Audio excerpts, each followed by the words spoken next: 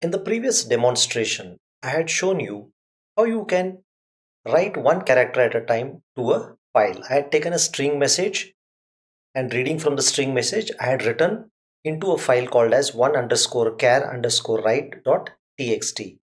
Now from the same file, we'll try to read one character at a time and display it on the screen. So what I have done is I have declared fptr as a pointer to a file type of a structure.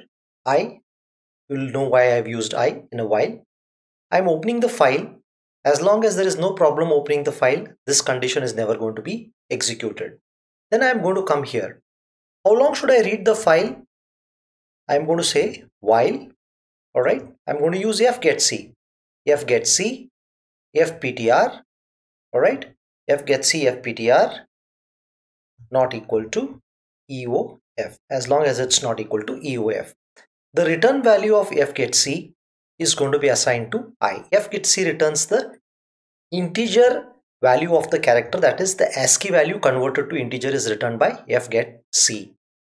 fptr is the stream. The stream is the source of input. The source of input happens to be a file which you created last time.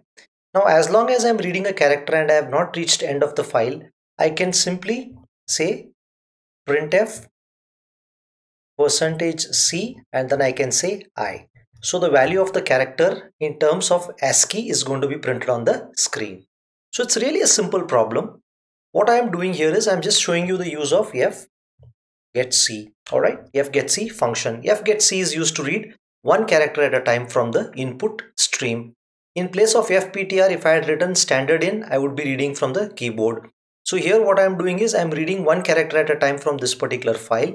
As long as it has not reached the end of the file, I am printing that character one character at a time on the screen. So in order to understand this particular program, let us try to copy it and take it onto this online GDB compiler. So what I'm going to do here is I'm simply going to paste it. Before I run this code, I'll show you the content of one char write txt.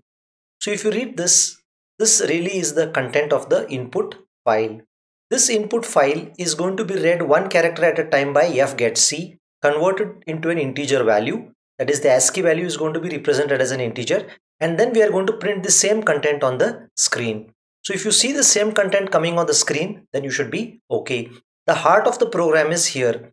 fgetc is reading the first character and returning the ASCII value of that character. Since it's not null, I am printing that character. Let us say we come to this particular point, the fourth line. I have almost reached the end of the file. At that point of time, I is going to have the end of the file character. End of the file is definitely not equal to end of the file. It is equal to end of the file.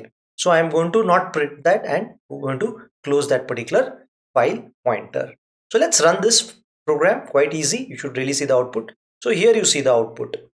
All right. So here you can see the output. Whatever was that input file we had typed, that has been read using fgetc, and I'm printing it using printc onto your standard output, which happens to be your monitor.